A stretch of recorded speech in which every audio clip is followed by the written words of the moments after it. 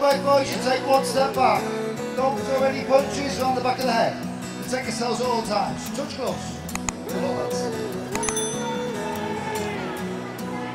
Well, we know that Tete is a terrific technical boxer and also that he's got power, but he's not been in the ring competitively since October last year. In that time, Casimero has had 3 knockout victories. His last 4 wins have all come by stoppage. He is a banger, and he is most definitely here thinking and believing that he can defeat this brilliant South African. Well, the obvious tactic is to get inside that beautiful long jab there of Tete, which is achievable, but the problem is then you have that uppercut to worry about. We've seen that, how effective that can be in the past. He takes a little half a step back, Tete, and then whips that uppercut right through the middle. Tete had 1 win, which came in 11 seconds, the quickest ever in a world title fight. Well, it's not, I suspect that might never be broken. Casimero, who'll be known to British fans as the man who stopped Charlie Edwards in September 3 years ago in an IBF flyweight title defence. He won this interim title in February against Ricardo Espinosa and then defended it in August against Cesar Ramirez. Both those came by way of stoppage. Well, he's a quality operator, and if you allow him forward momentum and he gets it on his side, then he's a really hard man to deter. He really is. So for Tete, it's just keeping him in his place all the time, pivoting on that front foot, whipping that jab out, not shortening the gap. Tete, tremendous athlete, stands 5'9" and only weighed 8 stone 4 at the weigh-in. Comfortably made the 8'6" limit. That's the crazy part of it. How he makes the weight relatively comfortable.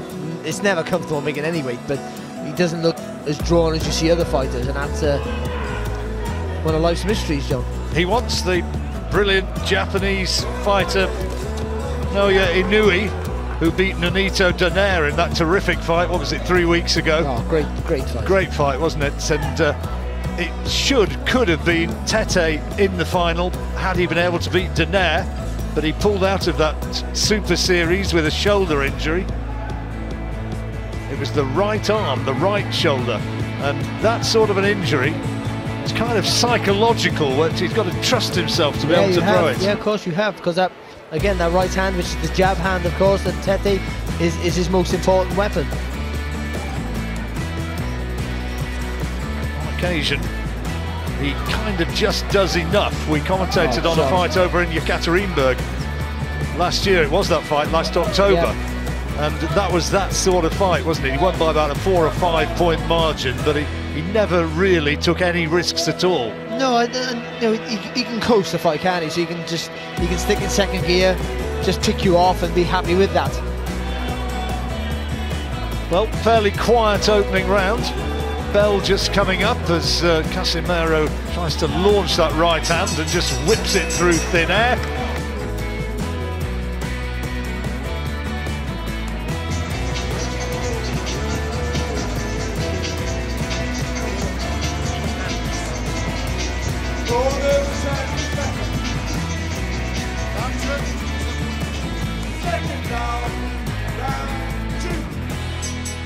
Well, as we go into the second round, how did you score that one, Barry? I give it to Tete. I think just some of those flicking jabs were enough to give him the edge for me.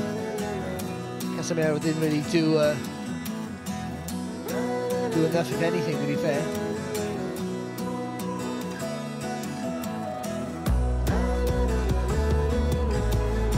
Quiet sort of opener, wasn't it?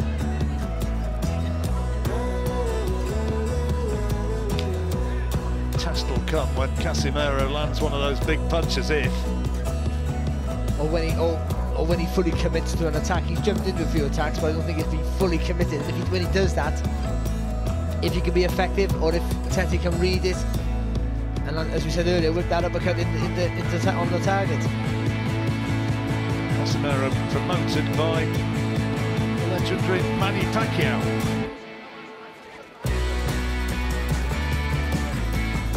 Sean Gibbons representing the little master over here. He's the chief executive officer or something of Pacquiao Promotions. Or something.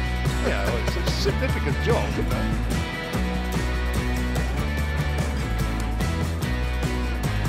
Introduced himself to me as that, and also as the president. So I'm not sure which it was.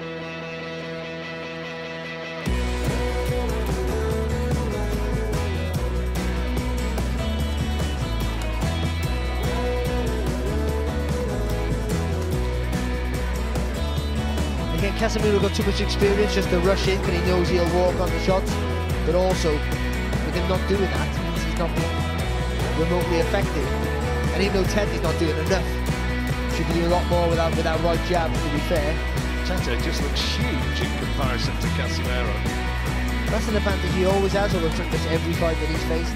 Talked about moving up in weights, that might happen at some point. And I guess another option, talked about Inui, but Rigondeaux, the Cuban, is fighting Liborio Solis for the regular WBA title. That's coming up in about 3 weeks, and Tete's talked about fighting Rigondeaux, or as he's correctly pronounced with the Spanish accent, Rigondeaux.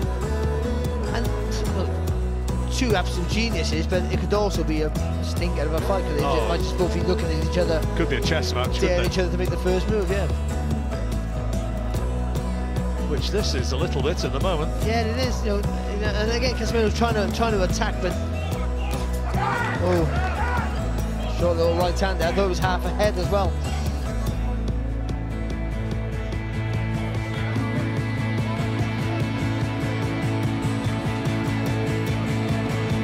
As ever, Tete's entourage came to the ring singing and dancing as the second round ends. Come back to Birmingham. This is the WBO Bantamweight title fight, and Zolani Tete, the taller man, that's where he goes in, and it looks as though there's a clash of heads there. No, I think it's a good... Well, it is actually, yeah, I thought it was a good right hand and half a head, but yeah, it was a full-blooded clash of heads, wasn't it? 2 rounds gone, how have you scored them both? Yeah, I give them both to Tete, but you know, he's only barely doing enough, John. I just think... Well, it's what we said, isn't it? I mean, this is what he did against Mikhail Aloyan when he fought over in Yekaterinburg in Russia last October. Well, obviously, that's better there for Casimero. Doubling up on the jab.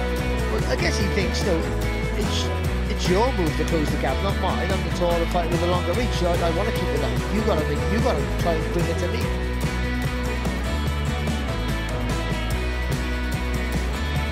Thanks of experience, though, Casimero.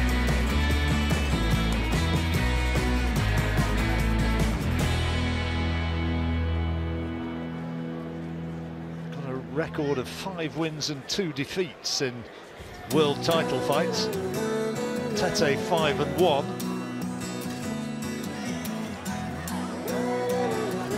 He's won his last 12 since September 2012.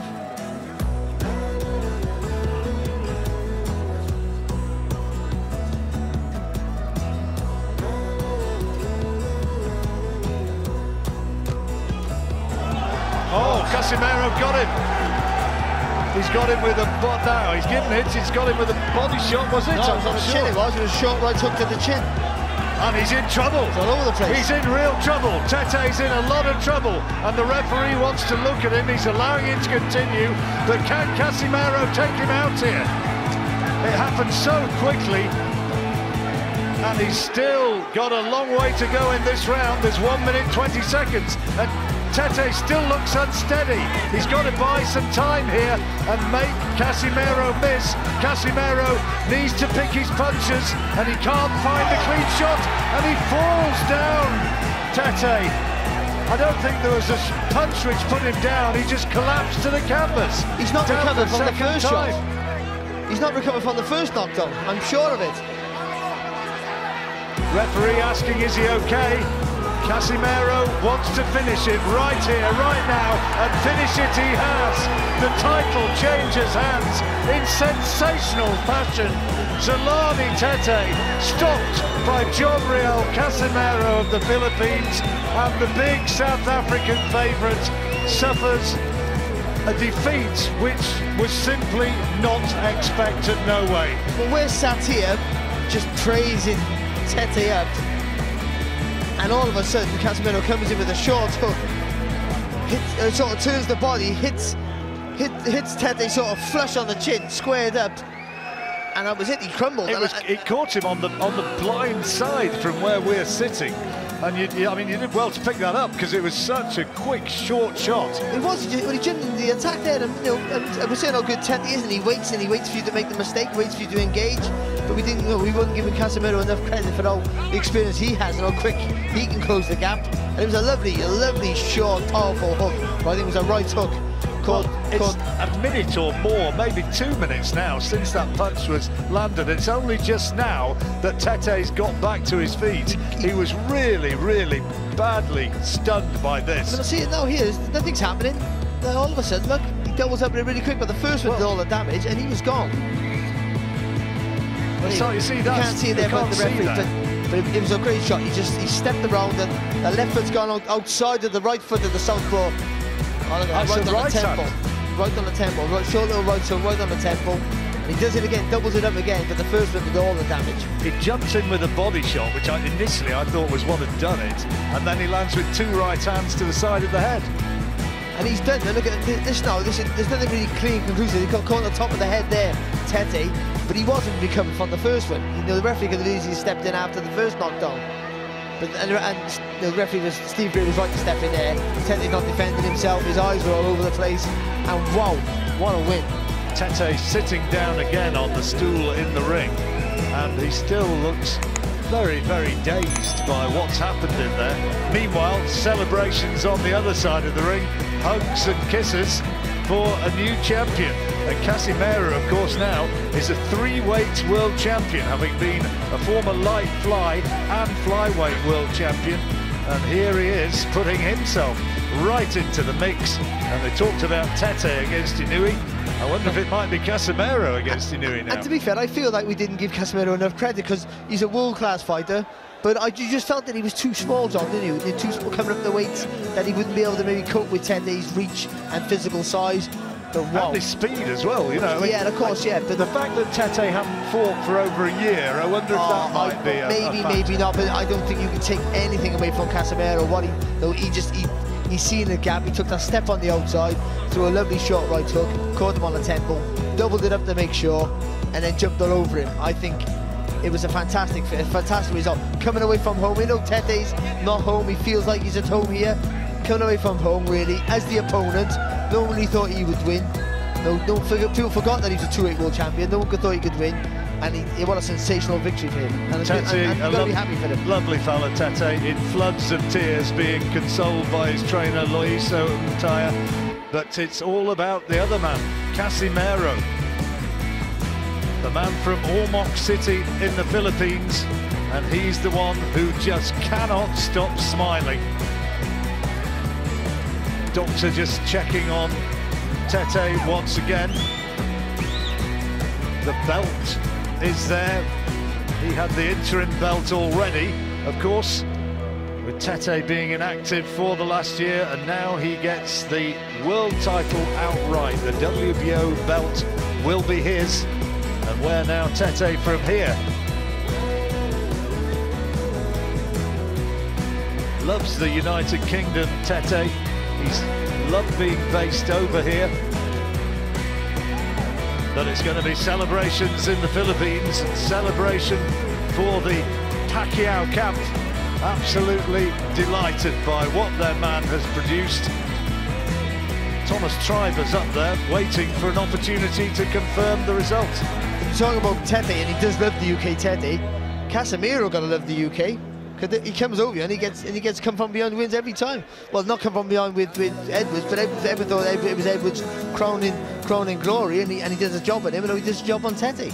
Well, that's his, you know, if you've never heard of Zolani Tete, you have to trust me and Barry. He has been an outstanding fighter, an outstanding champion, and to give him a beating like that, a shock defeat like that, you have to give all credit to Casimero. You really do. Oh, you do, and you know, and you know, he must be a nice guy because Charlie Edwards is ringside. He's Well, travelled that says a lot. up. He's travelled up to That see him, says a so there lot. must be something there. And so you've got to give him. He ticks every box that you'd want from a champion. But what a win and what a statement he makes in a fantastic division. There is Charlie Edwards at ringside, enjoying the moment. I wonder if he knows we're talking about him. And there's the moment which makes boxing special. Congratulations from Tete to the new champion. We didn't really see that one coming. And here now is Thomas Treiber. Ladies and gentlemen, here is the official time. 2 minutes, 14 seconds of round number 3. Our referee in charge, Steve Gray, waves it off. Therefore, your winner by way of